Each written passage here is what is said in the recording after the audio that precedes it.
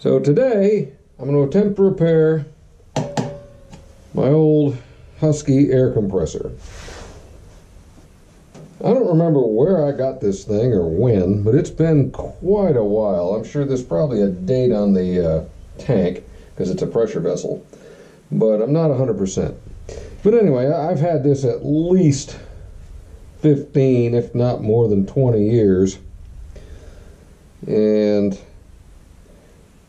finally, the on-off pressure system has died. This relief valve has weakened to the point where it's just barely above where this was shutting off, and now the shut-off doesn't shut off anymore, so it tries to overpressure. If you hold this, it's not a good thing. So I've got a new one, and we're going to see what we can do. And if this does work, all of these new parts and stuff like that I put on this thing are going to be available at my Amazon affiliate store, which there'll be a link down in the description below. So that if y'all are interested in any of the tools I use on the channel, or any of the parts that I've used on all the various and sundry cars and campers and stuff and whatnot that I've worked on, I've got the vast majority of those linked off of there, and I certainly would appreciate y'all's support. Anyway, down to business. So I had gotten it kind of working, but not great.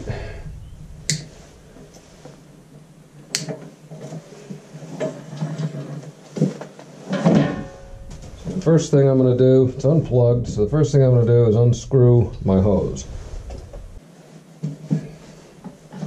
I really didn't want that to leak. Phew.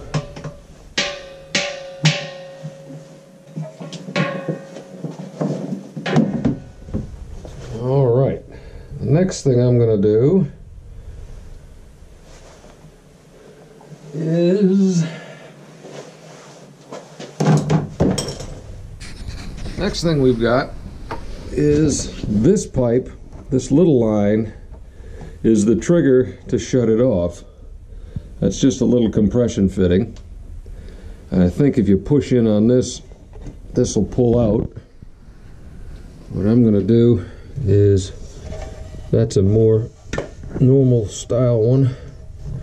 So I'm going to go get a little screwdriver. We're going to fix that. See what we can do. So there you go. Push in, pull it out, and it pops right out. Let's see if we can do that here too. Yep, there. That we're going to save. All right. Well, the next thing I'm going to do is take this screw out and expose the wires, because I've got to get the wires from the motor and the wires from the plug onto that switch.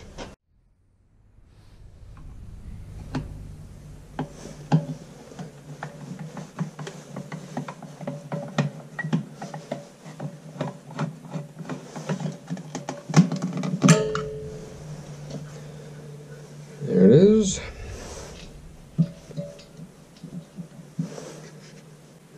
Now I'm comparing the instructions for the new one with this old one. See what we want to do here. So I got a black, a white, and a green from there, a black, a white, and a green going there. So I'm going to take my new one,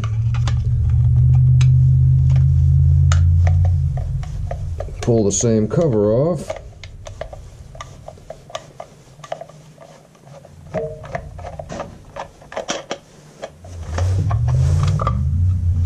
go.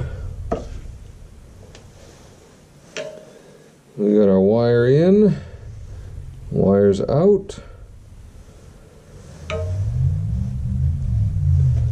Let's see what it says. Okay, it's a little bit of a different setup.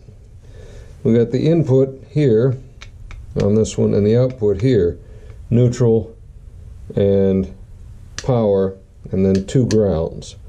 So that's what we're going to do once we get this off.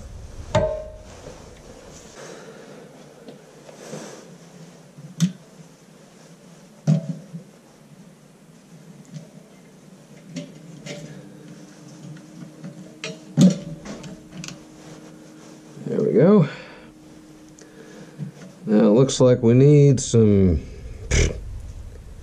5/32, maybe 6mm socket to get the grounds off. So I'm gonna go find that. It actually appears to be a 1/4 inch.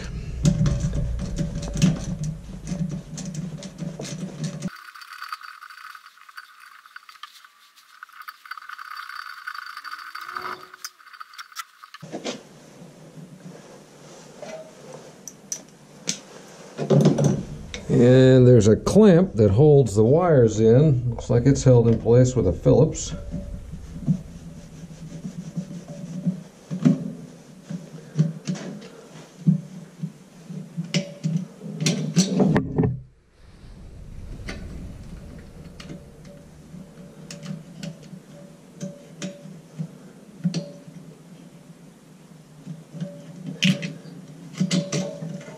There. Okay, so now we've got our power disconnected from the wall and from the motor. All the rest of this stuff should be able to come off. Now it is underneath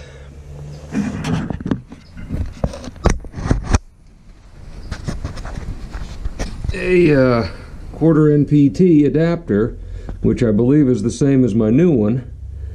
So we're gonna see if this will just, well, I'm gonna go get a pipe wrench, put it on this thing and give it a crank. Try not to break anything.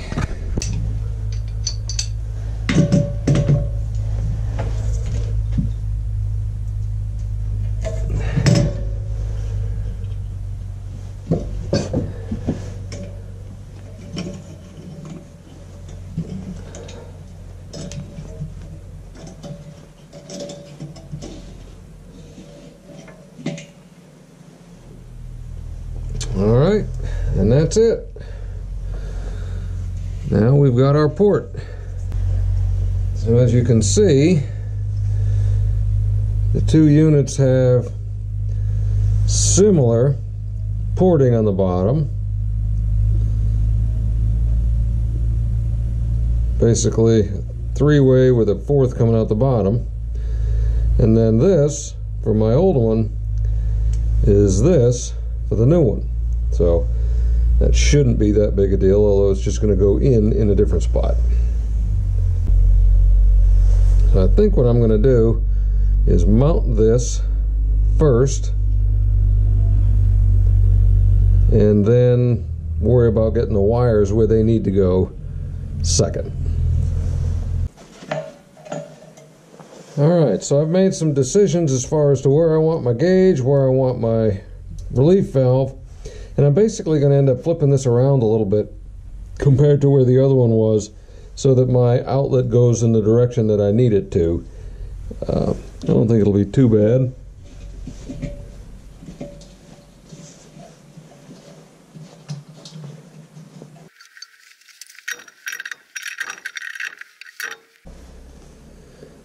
Alright, so now we'll try to put this thing on.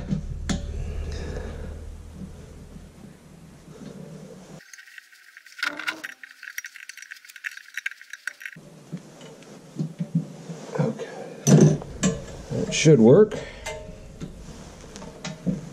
if we can get it snaked down under here.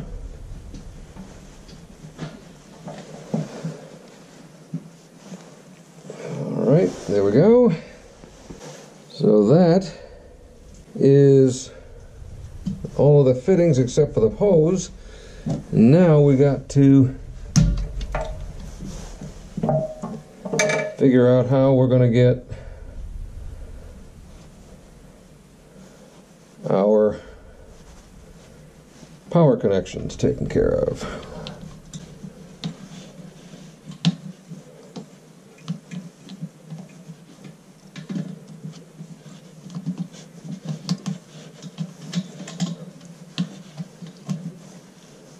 Okay.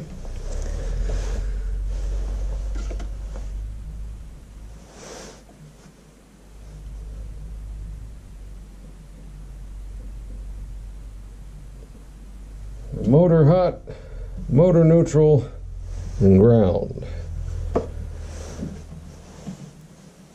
And these connections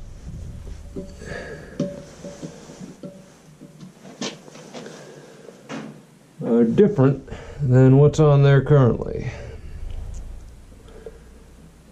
It looks like I can just strip the ends off these and wire them in straight up.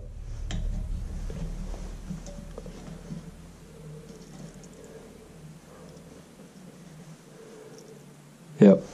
Alright, so that's what we're going to do.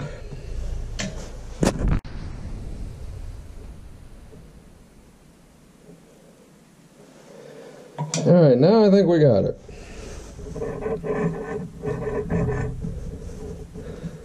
We got the 2 motor up top, got the from plug down the bottom, and got my pressure switch plugged in.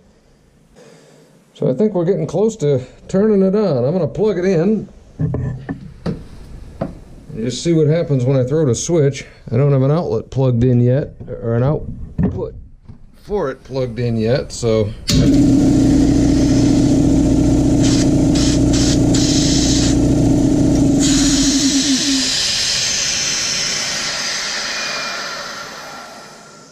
I guess that's a good sign. So now I'm going to hook up my air line again and let my system pressurize and see when it shuts off.